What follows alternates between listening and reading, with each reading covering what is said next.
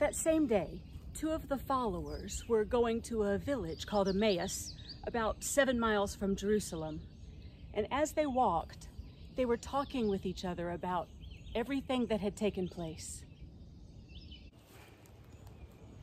As they talked, trying to make some kind of sense of the things that had happened, Jesus himself came up and walked along with them. But recognition was withheld from their eyes. Jesus asked them, "What are these things you're talking about as you are walking?"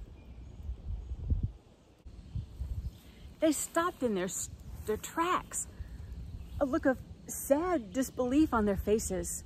One of them, named Cleopas, said to him, "Are you the only stranger in Jerusalem who does not know about the things that have happened these past few days?" He asked them, "What things?" They answered, "About Jesus of Nazareth. He was a prophet, powerful in deed and words before God and the people. And our rulers and chief priests handed him over to judgment, and they sentenced him to death and crucified him. And we were hoping he was the one to redeem Israel. And it's been 3 days now. Not only that, some of our women astounded us. They went to the tomb early this morning and didn't find his body there. They say they saw 2 angels who said he was alive." Others who were with us, they went to the tomb too and found it just as the women had said. He was not there. And he said to them, "Oh, you are foolish or slow to believe in your heart what the prophets have spoken.